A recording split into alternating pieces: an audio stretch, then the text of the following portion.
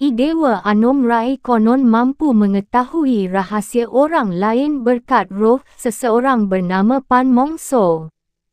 Arwah Pan Mongso menjadi abdi Idewa Anom Rai sesudah dibunuh dan darahnya ditampung dalam periuk yang diletakkan di bawah tempat tidur Idewa Anom Rai. Setelah beberapa lama menikah dengan Idewa Ayu Den Bancingah, Idewa Anom Rai menikahi seorang selir berkasta sudra. Hubungan mereka makin mesra sehingga Idewa Ayu Den Bancingah tersisih. Inilah yang memicu kecemburuan Ratu Bangli tersebut. Idewa Ayu Den Bancingah berniat menghabisi nyawa Idewa Anom Rai, namun sebelumnya meminta pendapat kaum Brahmana terlebih dahulu. Bertanyalah ia hukuman apa yang sekiranya pantas ditimpakan kepada orang yang menyerobot rumah orang lain.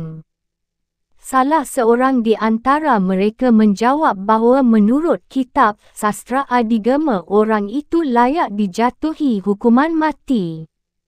Kendati demikian, tak seorang pun di antara mereka mengetahui siapakah penyerobot rumah yang sebenarnya dimaksud Idewa Ayu Den Bancingah itu. Dengan bantuan seorang dukun yang mahir aji sasirat, iaitu ilmu menidurkan, Idewa Ayu Den Bancingah menidurkan seluruh penghuni istana dan bergegas menikam Idewa Anom Rai dengan keris pusakanya bernama Ki Dompo. Berakhir sudah hidup Idewa Anom Rai. Bersamaan dengan kurun waktu tersebut, kerajaan Nyalian menemui kehancurannya, tetapi salah seorang putera Nyalian bernama Idewa Kuat berhasil diselamatkan ke Bangli dan diangkat anak oleh Idewa Ayu Den Bancingah. Ketika itu timbul peperangan antara Bangli dengan Taman Bali yang dibantu GIANYAR. Pemicu pertikaian antara Bangli dan Taman Bali adalah saling serobot pelatih tari-tarian. Di samping itu, Raja Taman Bali memang berambisi memperluas wilayahnya. Demi mewujudkan keinginannya menguasai Bangli, Raja Taman Bali meminta bantuan Kelongkong. Kendati demikian, Raja Kelongkong tidak mendapati kesalahan Raja Bangli sehingga ia enggan menurunkan pasukannya. Itulah sebabnya, Raja Taman Bali lantas menghadap Raja GIANYAR dan menawarkan sebagian daerah Bangli bila mereka berhasil menguasainya. GIANYAR setuju membantu Taman Bali dan mengirimkan pasukannya. Bangli berhasil dikalahkan dan Ratu Idewa Ayu Den Bancingah melarikan diri ke Gunung Kehen. Raja Taman Bali berniat menghabisi sisa-sisa pasukan Bangli di Gunung Kehen dan berpamitan kepada Raja GIANYAR yang dimintanya menjaga ibu kota Bangli. Idewa Ayu Den Bancingah membangkitkan semangat pengikutnya bertempur melawan musuh hingga titik darah penghabisan. Mereka segera kembali ke istana Bangli dan menghadapi pasukan GIANYAR. Dengan demikian, Raja Taman Bali tidak berhasil menyongsong musuhnya di Gunung Kehen. GIANYAR berhasil dikalahkan dan bahkan panglima perangnya bernama Cokorda Mas terbunuh. Setibanya di Puri Kehen, Raja Taman Bali beserta pengikutnya mendapati bahawa tempat itu sudah kosong. Tidak lama kemudian disaksikannya asap di sebelah selatan ibu kota Bangli. Ia menjadi marah dan menyangka Raja GIANYAR telah menipunya. Bergegas Raja Taman Bali kembali ke istana Bangli, tetapi ia tak menjumpai seorang pun prajurit GIANYAR kerana mereka telah dikalahkan oleh Idewa Ayu Den Bancingah. Bertambah marahlah Raja Taman Bali kerana mengira telah dikhianati oleh GIANYAR. Bersamaan dengan itu, datanglah utusan dari Guliang yang melaporkan kedatangan pasukan Kelongkong. Raja Taman Bali salah menyangka bahawa pasukan Kelungkung berniat menyerang dirinya dan memberikan perintah agar pengikutnya melawan habis-habisan. Padahal kedatangan pasukan Kelungkung itu bermaksud menjumpai Raja Gianyar. Pada kesempatan tersebut, pasukan Taman Bali menewaskan putera Raja Kelungkung. Hal ini memancing kemarahan Kelungkung dan rajanya segera menitahkan agar Gianyar dan Bangli bersiap-siap menghabisi Taman Bali. Dengan demikian, sekutu telah berbalik menjadi lawan.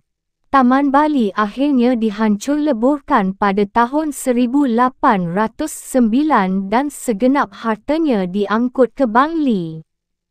I Dewa Kuat menjadi Raja Bangli menggantikan I Dewa Ayu dan Bancingah dengan gelar I Dewa Gedeh Tangkeban II tahun 1815 hingga 1833.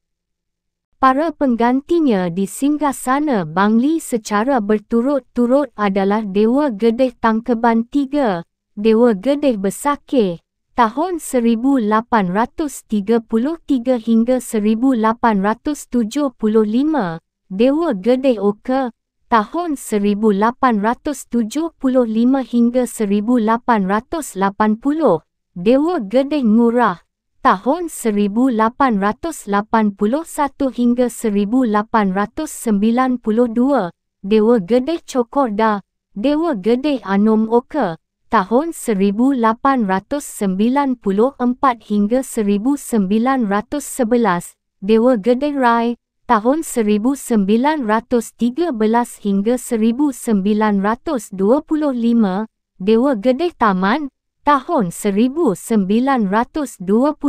hingga 1930, dan Anak Agong Ketut Ngurah, tahun 1931 hingga 1950. Kerajaan Buleleng yang berniat menebarkan pengaruhnya, menganeksasi wilayah di sekitar Batu milik Bangli. Itulah sebabnya, Raja Dewa Gedeh Tangkeban III menganggap Raja Buleleng sebagai musuh bebuyutannya, dan menantikan saat tepat membalaskan dendamnya. Momen itu tiba ketika Buleleng terlibat pertikaian dengan pemerintah kolonial akibat penerapan adat tawan karang terhadap kapal-kapal Belanda yang terdampar di Sangsit dan Perancak. Raja Bangli mengirim surat kepada Gubernur Jenderal yang isinya menyatakan bahawa negerinya ingin menjaga hubungan baik dengan pemerintah kolonial. Ia meminta pula perlindungan terhadap serangan musuh yang kuat, dalam hal ini adalah Buleleng. Ketika Perang Jagaraga pecah antara Buleleng Karangasem melawan Belanda, Raja Bangli mengutus wakilnya menemui Jenderal Michaels dan meminta izin menduduki kawasan Batur demi mencegah tempat strategis tersebut dipergunakan membangun kubu pertahanan oleh Patih Jelantik. Keinginan ini disetujui oleh sang jenderal kerana dengan demikian Buleleng beserta Karangasem akan makin terjepit kedudukannya. Pada pertemuan 26 April tahun 1849, masih di tengah-tengah suasana berkecamuknya perang, Raja Dewa Gedeh Tangkeban meminta izin merebut kembali wilayahnya yang diduduki oleh Buleleng, Gianyar, dan Mengwi. Permintaan ini pun dikabulkan oleh Michaels. Pemimpin pasukan Belanda bahkan menawarkan gelar Susuhunan Bali dan Lombok, gelar eksklusif Raja Kelungkung kepada Dewa Gedeh Tangkeban III, apabila Dewa Agung Kelungkung, Sekutu Buleleng dan Karangasem berhasil ditumbangkan. Kendati merasa tersanjung dengan tawaran itu, Dewa Gedeh Tangkeban menolaknya kerana khawatir memancing ketidaksenangan raja-raja Bali lainnya. Di samping itu, hubungan dengan Raja Gusti Gedeh Ngurah Kesiman dari Badung akan terpengaruh karenanya. Dengan demikian, Belanda membatalkan tawaran di atas. GIANYAR menaklukkan Payangan yang merupakan daerah pengaruh Bangli pada 1854. Menantu Raja Bangli yang merupakan kepala daerah Payangan terbunuh, sehingga memicu permusuhan serius antara Bangli dan GIANYAR yang baru berakhir ketika Bali berada di bawah pemerintahan langsung pemerintah Hindia Belanda di awal abad 20. 3. Kerajaan Buleleng. Cikal bakal Kerajaan Buleleng. Kerajaan Buleleng ini kini terletak di Kabupaten Buleleng, Provinsi Bali. Cikal bakal kerajaan ini adalah seorang tokoh bernama Ki Barak Panji, putera Dalem Seganing, Raja Gel-Gel, dengan seorang wanita bernama Si Loh Pasek. Wanita ini berasal dari desa Panji, iaitu daerah Dan Bukit, yang menghamba sebagai dayang di istana Raja Dalem Seganing. Ketika Si Loh Pasek sedang mengandung, ia diserahkan kepada abdi raja bernama Arya Jelantik Bogor sebagai balas jasa atas kesetiaannya. Raja berpesan agar wanita itu jangan dinikahi sebelum anak yang dikandungnya lahir, dan apabila telah dilahirkan ia hendaknya dianggap sebagai anak sendiri oleh Arya Jelantik Bogor. Hal ini disambut dengan sukacita oleh Arya Jelantik Bogor kerana memang dari perkahwinannya yang terdahulu ia belum dikaruniai keturunan. Raja Dalem Seganing menyambut gembira kelahiran putranya yang diberi nama Ki Barak Panji itu. Tetapi kerana khawatir bahawa ia akan menjadi saingan bagi putera mahkota yang kelak menggantikannya sebagai Raja Gel-Gel, setelah dewasa Ki Barak Panji diperintahkan oleh Dalem Seganing pindah ke desa asal ibunya di daerah Dan Bukit. Ki Barak Panji ditugaskan oleh raja mengamankan kawasan tersebut yang masih kerap dilanda keonaran. Sebagai tanda kasih sayang raja terhadap putranya itu, ia menganugerahkan keris pusaka beserta perlengkapan lainnya dan 2 orang pengiring setia yang masing-masing bernama Ki Dumpiung dan Ki Dosot. Di desa yang terletak di kawasan Dan Bukit terdapat seorang penguasa dan jagoan lokal bernama Pungakan Gendis. Konon ia sangat ditakuti oleh warga sekitar dan gemar menyabung ayam. Pungakan Gendis menghina Ki Barak Panji sehingga timbul perang tanding antara keduanya. Ternyata dalam perkelahian tersebut Pungakan Gendis tewas di tangan Ki Barak Panji. Pengganti Pungakan Gendis, Ki Bendesa Gendis, memiliki kepribadian yang lemah sehingga akhirnya kekuasaan Ki Barak Panji makin besar saja. Keharuman nama Ki Barak Panji makin tersohor ke mana-mana sehingga akhirnya seluruh kawasan Dan Bukit tunduk di bawah kekuasaannya. Ki Barak Panji diangkat sebagai raja dan semenjak saat itu, ia memakai gelar I Gusti Ngurah Panji. Daerah kekuasaannya makin luas dan akhirnya ia membangun pusat pemerintahan di Sukasada. Selain itu, ia mendirikan juga kompleks istana di atas bekas ladang jagung gembal yang disebut BULELENG. Kemungkinan inilah yang menjadi asal muasal nama Buleleng.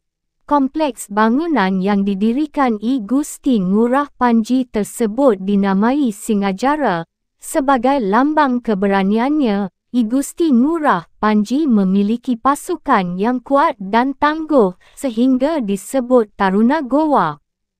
Wilayah Buleleng dengan cepat meluas hingga ke Jembrana dan Blambangan. Oleh karenanya, Raja pertama Buleleng ini juga disebut Panji Sakti atau I Gusti Ngurah Panji Sakti. Setelah I Gusti Ngurah Panji mangkat, ia digantikan oleh putranya, I Gusti Ngurah Panji Gedeh. Namun, urusan pemerintahan dijalankan oleh adiknya yang bernama I Gusti Ngurah Panji Madeh. Dengan demikian, boleh dikatakan Buleleng kini diperintah oleh dua orang bersaudara ini. Bersamaan dengan itu, pengaruh Mengwi makin besar di Buleleng. Ketika era keduanya berakhir, singgasana Buleleng beralih pada I Gusti Ngurah Panji Bali, putera I Gusti Ngurah Panji Madeh. Karena mencintai kedua putranya, Raja I Gusti Ngurah Panji Bali mengangkat mereka semua sebagai putera mahkota. Ketika Raja mangkat, keduanya menjadi raja, yakni I Gusti Ngurah Panji yang berkedudukan di Sukasada dan adiknya, I Gusti Ngurah Jelantik di Singaraja. Masing-masing berambisi menjadi raja seluruh Buleleng dan melenyapkan saingannya. Dengan demikian, terpecahlah Buleleng menjadi dua. Perkembangan Kerajaan Buleleng. Demi menyingkirkan saingannya, I Gusti Ngurah Jelantik meminta bantuan Karangasem. Ia berjanji bila kakaknya yang memerintah di Sukasada dapat dikalahkan, sebahagian pajak Buleleng akan disetorkan kepada Karangasem, sedangkan urusan pemerintahan akan ditangani bersama. Raja Karangasem bersedia memberikan bantuannya sehingga pada tahun 1804, I Gusti Ngurah Panji dapat dikalahkan dan semenjak saat itu Buleleng diperintah bersama oleh I Gusti Ngurah Jelantik dan Raja Karangasem, I Gusti Gedeh Karangasem. Raja I Gusti Ngurah Jelantik sempat melancarkan serangan terhadap Jembrana yang saat itu dikuasai oleh seorang kapten Bugis bernama Patini. Setelah I Gusti Ngurah Jelantik wafat, Buleleng dengan sendirinya jatuh ke tangan Karangasem. Masuknya Buleleng ke dalam pengaruh Karangasem ini menandai akhir hegemoni Mengwi atas Buleleng. Raja I Gusti Gedeh Karangasem kini menjadi penguasa atas Buleleng tahun 1806 hingga 1818. Sementara itu, putera I Gusti Ngurah Jelantik yang bernama I Gusti Ngurah Jelantik Banjar diangkat sebagai patih di Bangkang. Raja Buleleng berikutnya yang berasal dari garis keturunan Karangasem, Dewa Pahang atau I Gusti Pahang, tahun 1818 hingga 1823, gemar bertindak sewenang-wenang dan melanggar adat. Keturunan I Gusti Ngurah Panji Sakti kerap menderita kerana kebengisan raja ini. Oleh karenanya, dengan disertai rakyat dan para pengikutnya mereka berniat memberontak terhadap raja. Para bangsawan Buleleng keturunan I Gusti Ngurah Panji Sakti berniat mengadakan perlawanan saat berlangsungnya pertunjukan wayang kulit di istana. Namun Dewa Pahang telah mencium terlebih dahulu rencana ini dan mengadakan gerakan pembersihan. Seluruh bangsawan, baik berasal dari Puri Sukasada maupun Singaraja, yang ditenggarai terlibat dalam gerakan ini terancam dihabisi nyawanya. Karenanya, banyak di antara mereka yang melarikan diri ke Tabanan atau Badung. Pada tahun 1823 kerana kebengisan Dewa Pahang, Raja Karangasem bernama I Gusti Lanang Paguyangan berniat menjatuhkannya dan menyatukan Buleleng dengan Karangasem. Karenanya I Gusti Lanang Paguyangan lalu menyiapkan pasukannya menggempur Buleleng.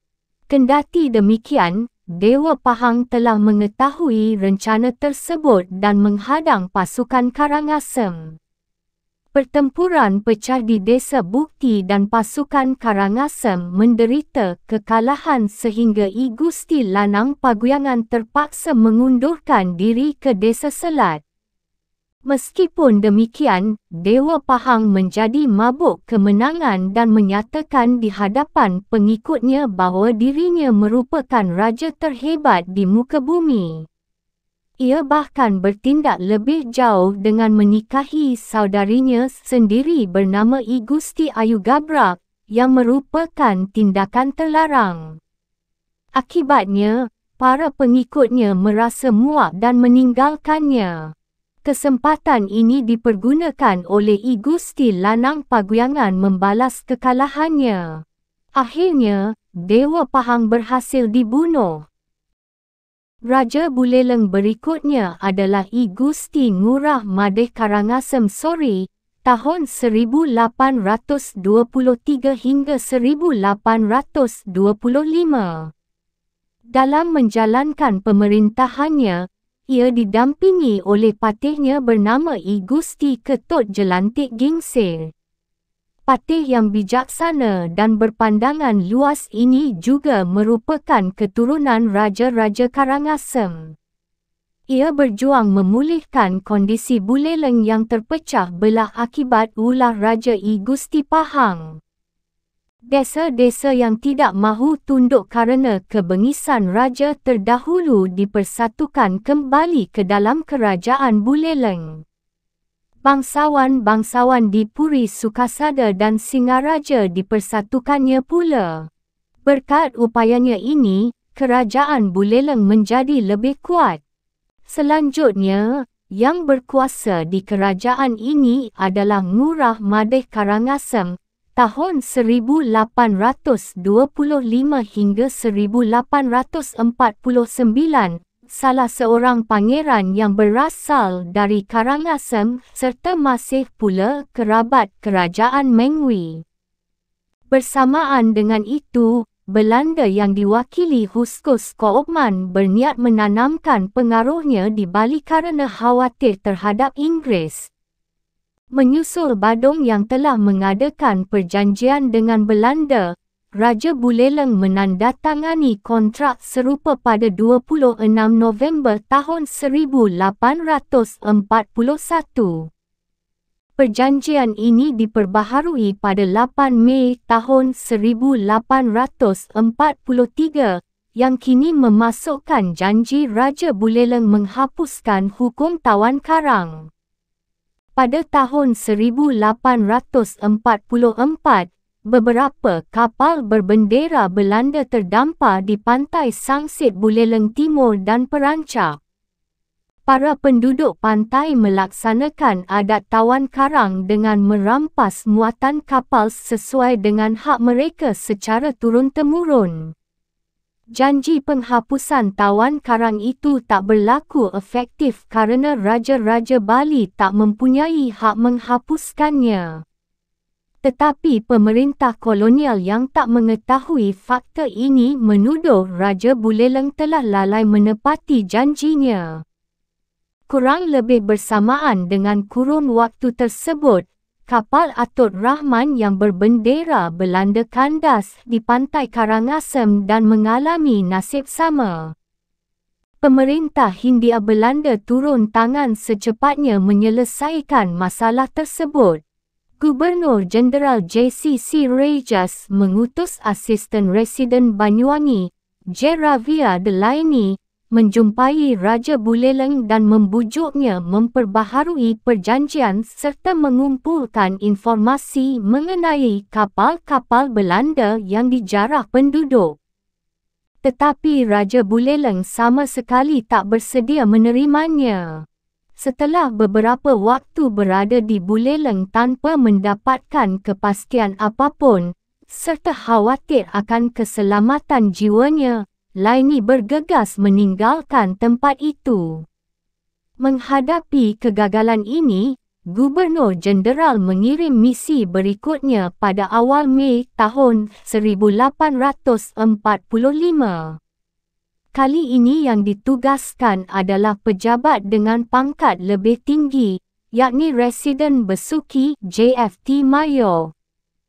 Dalam rombongannya turut pula Pangeran Sharif Hamid Al-Qadrai, saudara Sultan Pontianak yang tinggal di Jakarta. Raden Tumenggung Aryo Prawiro Adiningrat, Bupati Besuki, dan Kepala Penghulu Besuki. Pangeran Sharif Hamid Al-Qadrai ditunjuk sebagai penerjemah dalam misi Belanda itu. Kedatangan JFT Mayor dimaksudkan pula menganalisis kekuatan militer BULELENG serta mencari tempat pendaratan yang tepat seandainya agresi terhadap BULELENG hendak dilancarkan.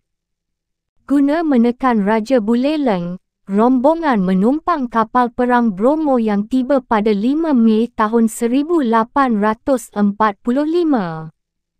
Kali ini Raja Ngurah Madeh Karangasem bersedia menerima delegasi pemerintah kolonial dan menjadualkan pertemuan pada 8 Mei tahun 1845. Hadir pula Patih Gusti Ketut Jelantik yang bersikap anti-Belanda. Ia menyadari bahawa tujuan Belanda menyodorkan berbagai perjanjian adalah semata-mata menguasai kerajaan-kerajaan di Bali.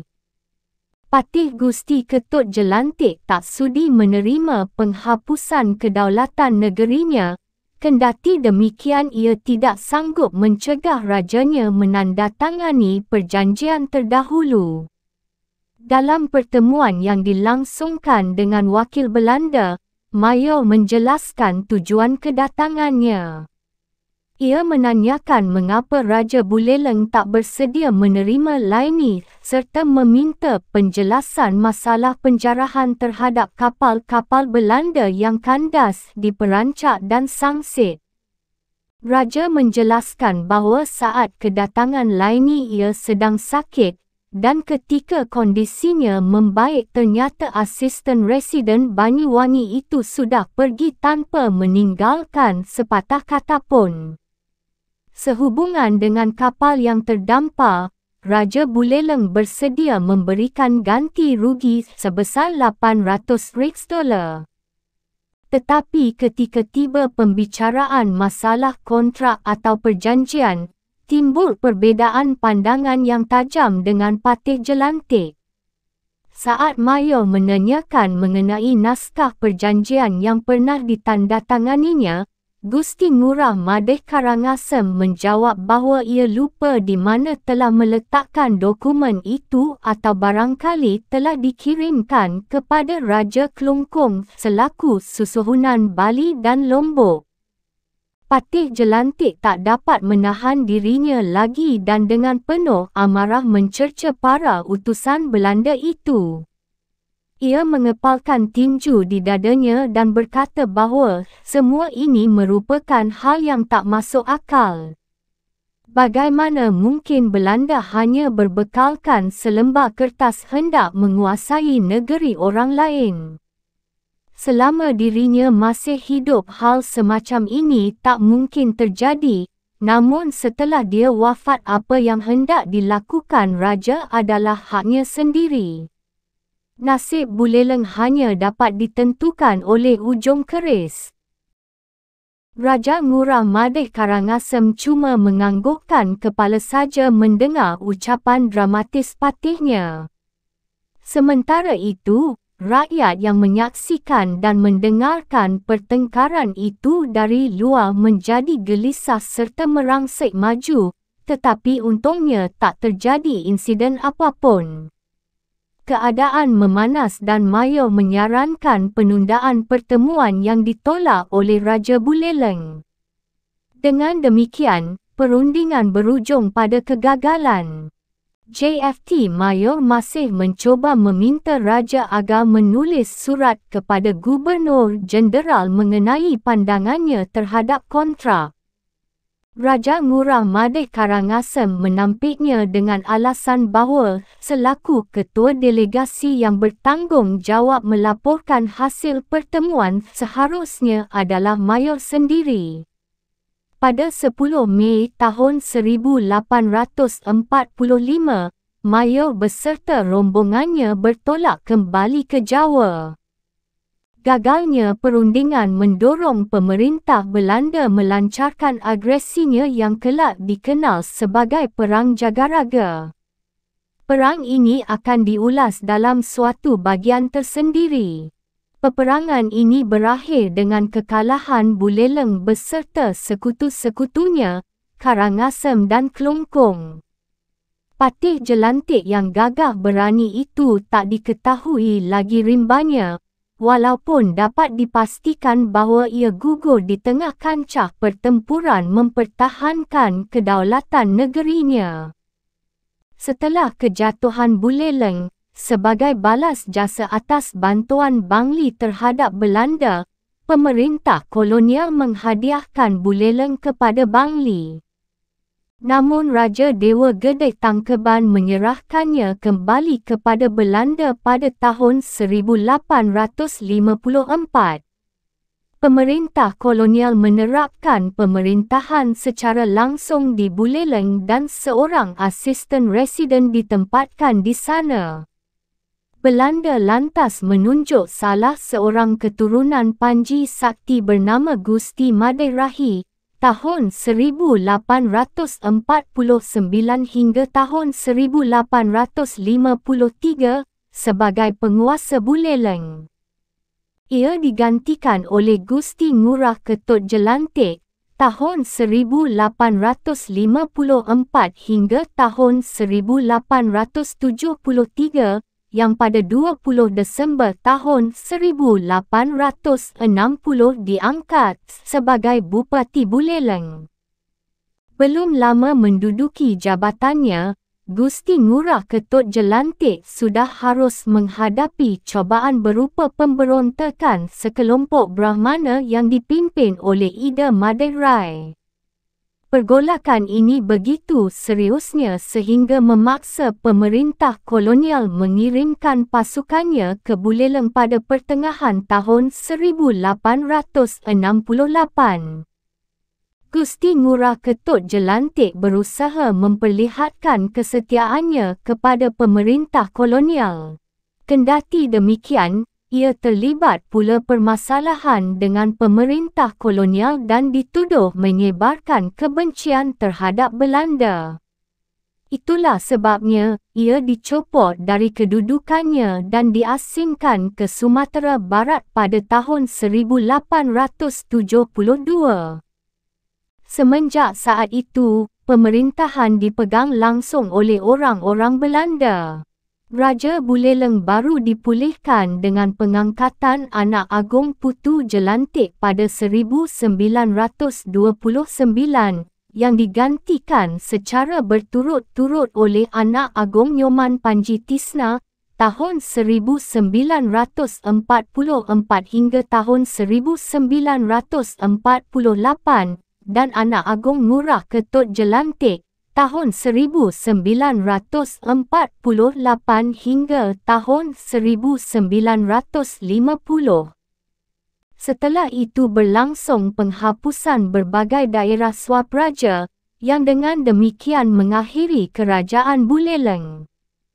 4. Kerajaan Gianyar. Cikal bakal Kerajaan Gianyar.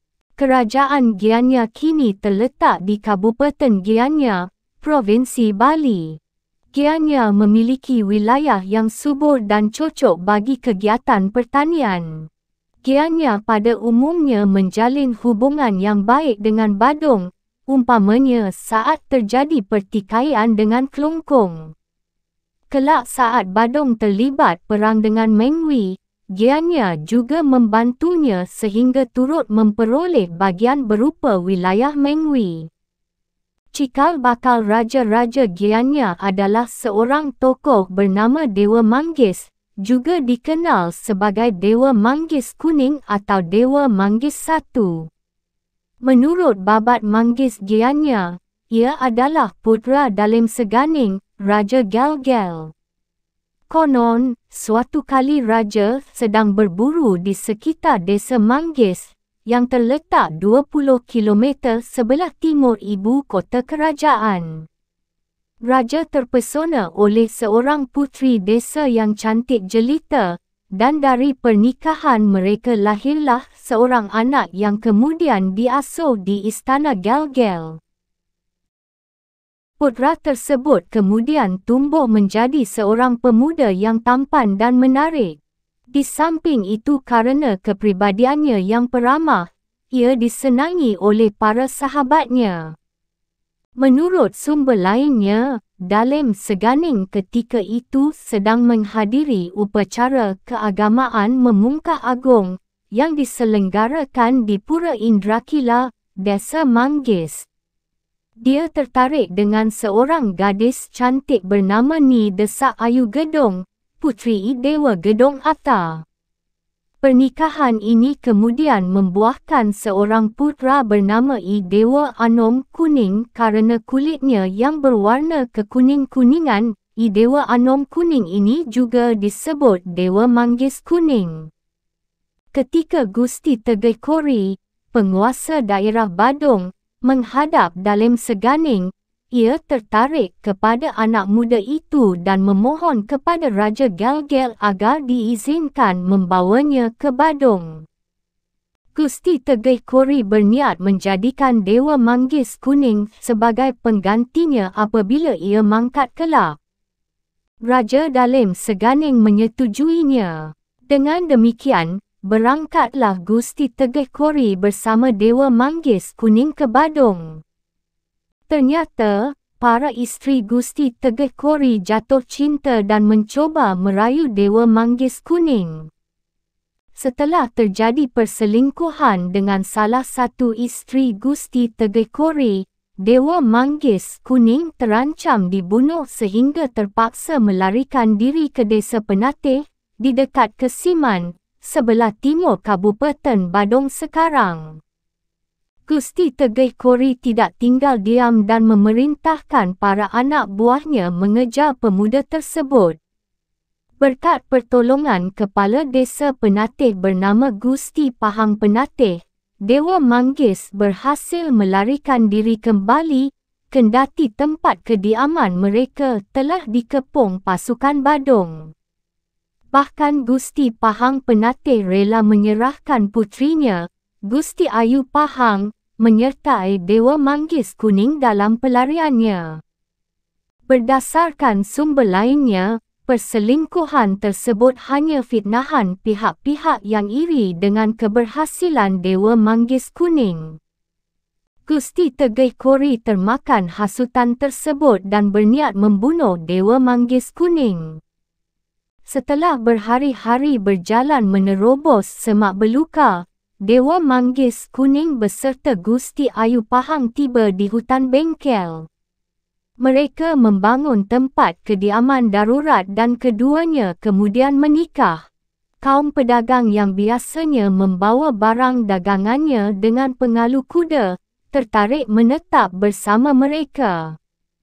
Sehingga lambat laun tempat kediaman mereka menjadi sebuah perkampungan dengan Dewa Manggis Kuning dianggap sebagai pemimpinnya. Kurang lebih pada pertengahan abad 17, Krian Agung Maruti Patih Kerajaan Gelgel merebut kekuasaan dari tangan Raja Dalem Dimadeh, putera Dalem Seganing. Dalem Dimadeh sesungguhnya merupakan saudara Dewa Manggis Kuning dari lain ibu. Dalem Dimadeh terpaksa melarikan diri dan meninggal dalam pengasingannya di Desa Guliang. Putera Raja I Dewa Agung Jambe, beserta kaum kerabatnya menantikan saat yang tepat untuk mengusir Krian Agung Maruti. Akhirnya I Dewa Agung Jambe beserta sekutu-sekutunya berhasil mengumpulkan kekuatan dan mengalahkan Krian Agung Maruti. Tak ketinggalan pula Dewa Manggis Kuning beserta kaum pengikutnya turun membantu I Dewa Agung Jambe yang masih terhitung kemenakannya itu. Atas jasa dan keberaniannya dalam menumbangkan Krian Agung Maruti, I Dewa Agung Jambe yang berhasil merebut singgasananya kembali, menganugerahkan hadiah kepada Dewa Manggis Kuning berupa 100 orang pengikut. Karena itu, jumlah pengikut Dewa Manggis Kuning bertambah 100 orang lagi. Kabar mengenai kegagahberanian Dewa Manggis Kuning ini terdengar oleh penguasa Buleleng bernama Gusti Panji Sakti. Rasa cemburu bangkit dalam hati Panji Sakti kerana menganggap bahawa Dewa Manggis Kuning adalah saingannya. Ia segera memimpin pasukannya guna mengalahkan Dewa Manggis Kuning di hutan bengkel. Dewa Manggis Kuning beserta pengikut-pengikutnya tidak gentar menghadapi kedatangan bala tentara Buleleng yang tak sedikit jumlahnya dan dipimpin sendiri oleh Gusti Panji Sakti dengan menunggang gajah. Dalam pertempuran yang dahsyat, tombak sakti milik Dewa Manggis Kuning berhasil melukai alis gajah tunggangan Gusti Panji Sakti, sehingga haiwan tersebut roboh dan tewas. Menyaksikan kedikdayaan tombak Dewa Manggis Kuning, pasukan Buleleng lari tunggang langgang. Tombak sakti yang berhasil melukai alis gajah serta membunuhnya itu kemudian dikenal dengan nama baru alis dan menjadi pusaka kerajaan GIANYAR hingga sekarang. Kekalahan pasukan Buleleng ini makin menambah karisma Dewa Manggis Kuning. Pernikahan antara Dewa Manggis Kuning dengan Gusti Ayu Pahang dikaruniai seorang putera bernama Dewa Manggis Pahang yang kelak menggantikan ayahnya. Ia kemudian digantikan lagi oleh putranya bernama Dewa Manggis Bengkel. Saudara-saudara Dewa Manggis Bengkel ini lalu berpencar dan mencari tempat huniannya masing-masing serta mendirikan desa Abian Base dan Bitera. Mereka selanjutnya menjadi leluhur kaum bangsawan yang mendiami Puri Abian Base dan Bitera. Dewa Manggis Bengkel menikah dengan Puteri Raja Taman Bali. Putera tertuanya bernama Dewa Manggis Jorok atau Dewa Manggis IV. Ia memindahkan pusat pemerintahannya ke suatu kawasan yang terletak 2 km di sebelah selatan Desa Beng. Dengan bantuan Raja Taman Bali, pada tahun 1770 dibangunlah sebuah istana dan diberi nama GIANYAR, artinya tempat kediaman baru. Inilah yang menjadi asal mula nama GIANYAR. Dewa Manggis IV pindah ke sana pada tahun 1771. Istana yang baru ini menjadi tempat kediaman raja-raja GIANYAR berikutnya. Dewa Manggis Jorok meluaskan wilayah kekuasaannya hingga ke sebelah barat dan utara GIANYAR sekarang. Dengan demikian, kewibawaannya makin meningkat sehingga ia akhirnya dianggap sebagai seorang raja dan dijuluki pula Dewa Manggis Sakti. Perkembangan Kerajaan GIANYAR. Dewa Manggis IV memerintah dalam kurun waktu 43 tahun, tahun 1771 hingga tahun 1814 atau sumber lain menyatakan tahun 1771 hingga tahun 1788.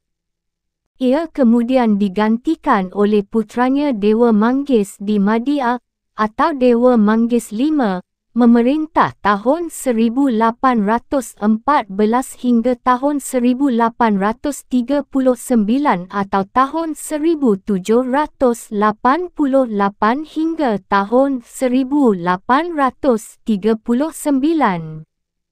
Setelah mangkat, putranya yang bergelar Dewa Manggis dirangki atau Dewa Manggis VI memerintah tahun 1839 hingga tahun 1847, naik takhta menggantikannya. Pemberian gelar anumerta, yakni kenaikan pangkat atau gelar yang diberikan kepada orang yang sudah meninggal, ini dikarenakan dia wafat di salah satu bahagian istana GIANYAR yang disebut Palebahan Rangki. Penggantinya adalah Dewa Manggis Mantuk di Satria atau Dewa Manggis ke-7, tahun 1847 hingga tahun 1892. Pada masa pemerintahannya, Kerajaan Gianyar menghadapi cobaan berat kerana dimusuhi oleh kelima kerajaan lainnya, yakni Kelungkung, Bangli, Badung, Tabanan, dan Mengwi. Permusuhan ini diprakarsai oleh Raja Kelungkung yang ingin menguasai Gianyar. Guna menyelesaikan permasalahan ini, Raja Dewa Manggis ke-7 menghadap Raja Kelungkung pada tahun 1885. Tetapi rombongan Dewa Manggis ke-7 dicegat di Desa Banjarangkang oleh sekutu Raja Kelungkung dan mereka semua ditawan serta diasingkan ke sebuah desa bernama Satria, sebelah timur Kelungkung. Semenjak saat itu, Gianyar diduduki oleh Kelungkung dan Bangli. Sementara itu, Raja Dewa Manggis ke-7 tetap berada dalam pengasingannya hingga wafat pada tahun 1892. Kedua putera Dewa Manggis ke-7 yang masing-masing bernama Dewa Pahang dan Dewa Gedeh Raka beserta anggota keluarganya, berhasil meninggalkan tempat pengasingan mereka dan kembali ke Gianyar pada tahun 1893. Salah seorang pengikut setia keluarga kerajaan Gianyar, yakni penggawa ubud yang bernama Cokorda Gedeh Sukawati, tetap mempertahankan kedaulatannya ketika Gianyar dikuasai oleh Kelungkung beserta Bangli. Berkat dukungan Cokorda Gedeh Sukawati, Gianyar berhasil mengusir pasukan Kelungkung dan Bangli dari negeri mereka. Dengan demikian, Gianyar kembali menjadi kerajaan yang berdaulat di bawah pimpinan Dewa Pahang, tahun 1893 hingga tahun 1896. Tetapi ia tak lama memerintah dan mangkat pada tahun 1896. Kedudukannya sebagai Raja Gianyar digantikan oleh Dewa Gedeh Raka tahun 1896 hingga tahun 1913 yang melangsungkan upacara penobatannya sebagai Raja Dewa Manggis ke-8 pada tahun 1903. Permusuhan dengan Kelungkung tidak berhenti kerana Raja Kelungkung masih berambisi menaklukkan Gianyar. Peperangan dengan Kelungkung yang dibantu oleh Bangli, Badung, dan Tabanan tampaknya tak terelakkan lagi. Raja Dewa Manggis ke-8 beserta para penggawanya tidak tahan lagi menyaksikan penderitaan rakyat akibat perang berkepanjangan. Itulah sebabnya, Kerajaan Gianyar lantas mendekati pemerintah Hindia Belanda dan melalui Residen Valievering mengajukan permohonan menempatkan negeri tersebut di bawah payung perlindungan Belanda. Permintaan Raja Dewa Manggis ke-8 ini disetujui oleh Gubernur Jenderal Hindia Belanda sehingga semenjak 8 Maret tahun 1900 dinyatakan bahawa Kerajaan Gianyar berada di bawah kekuasaan langsung pemerintah kolonial. Raja Dewa Manggis ke-8 dinyatakan sebagai stadtholder atau wakil pemerintah Hindia Belanda di Gianyar.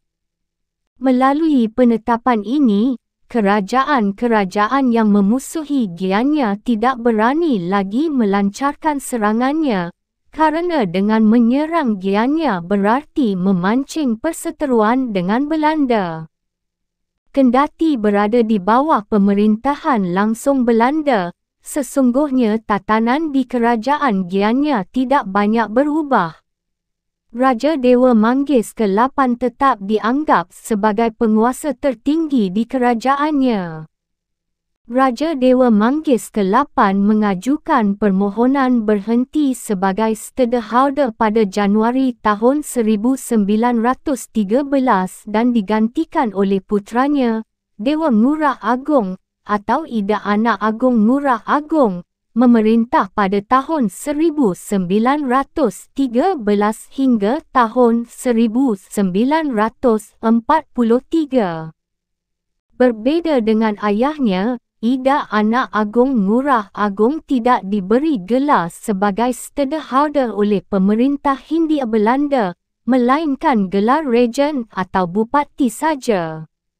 Meskipun demikian, pengertian Regent di sini berbeza dengan bupati-bupati lain di wilayah kekuasaan Hindia Belanda, yang semata-mata pegawai pemerintah kolonial. Pada tahun 1917 terjadi gempa bumi yang dahsyat di Pulau Bali sehingga merobohkan banyak rumah penduduk beserta bangunan pura. Istana GIANYAR tidak luput dari musibah ini. Raja Dewa Ngurah Agong dibebani tanggungjawab membangun kembali bangunan istana yang roboh kerana gempa ini. Pembangunan kembali Puri GIANYAR tidak mengubah denah aslinya, hanya saja raja mendirikan bangunan yang lebih besar dan megah dibandingkan sebelumnya. Semasa pemerintahan Raja Anak Agong Ngurah Agong, organisasi The Utrechtse Zendingenoochap dalam rangka misi penyebaran agama Kristen Protestan berniat mendirikan sebuah sekolah rendah, Hollands Inland School, HIS, di Bali. Sebelumnya, sejak abad 19 organisasi ini memang aktif mengirimkan para pendetanya ke Bali, namun upaya mereka tidak membuahkan hasil. Oleh karenanya, guna menarik masyarakat, mereka kini berencana mendirikan suatu institusi pendidikan, sebagaimana yang baru saja disinggung di atas. Kebijaksanaan The Utrechtse Zendingenoochap ini diketahui oleh para pemuka masyarakat Bali termasuk Raja Anak Agong Ngurah Agong. Raja merasa bahawa pendirian sekolah semacam ini mengancam kedudukan agama Hindu di Bali. Dengan demikian, dia berupaya menggagalkannya dengan mendekati para raja Bali serta tokoh-tokoh keagamaan lainnya. Mereka kemudian bersatu padu dan mengumpulkan dana guna mendirikan sendiri sekolah rendah tersebut. Rencana pendirian sekolah ini diajukan pada pemerintah kolonial yang segera menyetujuinya. Berkat dana patungan dari segenap lapisan masyarakat di atas, sebuah sekolah rendah HIS berhasil didirikan di Kelungkung dengan menempati areal Istana Kerajaan Kelungkung. Sekolah ini kemudian disebut Neutral Hollands Inland School, yang menandaskan bahawa institusi pendidikan ini tidak didasari oleh agama apapun, dan setiap lapisan masyarakat boleh memasukinya tanpa memandang keyakinan yang dianutnya. Itulah sebabnya, sekolah ini juga dinamakan Sila Dharma, artinya filsafat tata hidup yang toleran. Dalam memoilnya berjudul Lihat Kenangan Masa Lampau, Zaman Kolonial Hindia Belanda dan Zaman Pendudukan Jepang di Bali, Ida Anak Agong Gedeh Agong, putera Raja Anak Agong Ngurah Agong, menghuraikan bahawa ayahnya merupakan seorang tokoh berkepribadian kuat dan tak pernah merasa rendah diri terhadap pegawai pemerintah kolonial Belanda, bahkan termasuk residen dan gubernur jenderal sekalipun. Dia tidak bersedia membungkuk-bungkuk atau memberikan penghormatan berlebihan kepada gubernur jenderal yang merupakan penguasa tertinggi di seantero kepulauan Nusantara jajahan Belanda. Hal ini terbukti saat kunjungan Gubernur Jenderal De Jonge ke GIANYAR. Kendati terdapat serangkaian aturan protokoler yang berkaitan dengan penyambutan Gubernur Jenderal, tetapi Raja GIANYAR ini tetap mempertahankan kepribadiannya yang bebas. Dia menganggap bahawa penguasa tertinggi pemerintah kolonial Hindia Belanda itu sebagai sesamanya dan berbicara seenaknya saja, serta tak menunggu disapa terlebih dahulu sebagaimana yang ditentukan oleh protokol. Itulah sebabnya Gubernur Jenderal De Jong kurang suka melihat sikap Raja Anak Agong Ngurah Agong. Karenanya, Gubernur Jenderal De Jong memberikan tanggapan negatif terhadap Anak Agong Ngurah Agong dalam memohonnya.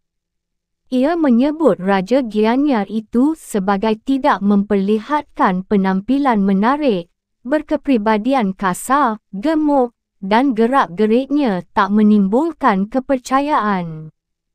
Pada tahun 1938, kedudukan para raja di Bali dipulihkan dan terbentuklah pemerintahan Swapraja Gianyar. Raja-raja Bali yang sebelumnya hanya menyandang gelar Regent atau Bupati, kini diizinkan memakai lagi gelar-gelar lamanya. Ada lagi peristiwa menarik yang berkaitan dengan Anak Agong Ngurah Agong. Suatu kali, Gubernur Jenderal hendak mengadakan kunjungan rasmi ke Istana Gianyar. Oleh karenanya, residen Bali dan Lombok yang saat itu dijabat oleh The Hazel Winkelmann memerintahkan agar Raja Anak Agong Ngurah Agong mempersiapkan acara penyambutan sebaik-baiknya. Residen meminta agar Raja menyediakan sebuah kamar untuk isteri Gubernur Jenderal dan para wanita pendampingnya merias diri. Waktu itu kamar-kamar di bangunan masih seperti zaman kuno dan temboknya masih dibiarkan tampak bata merahnya. Raja berfikir alangkah baiknya jika kondisi kamar tersebut disesuaikan dengan gaya Eropah yang berwarna putih. Oleh karenanya, Raja mengerahkan banyak tenaga untuk mengecat tembok kamar dengan kalkarium putih. Beberapa hari kemudian, residen datang memeriksa kondisi persiapan penyambutan Gubernur Jenderal.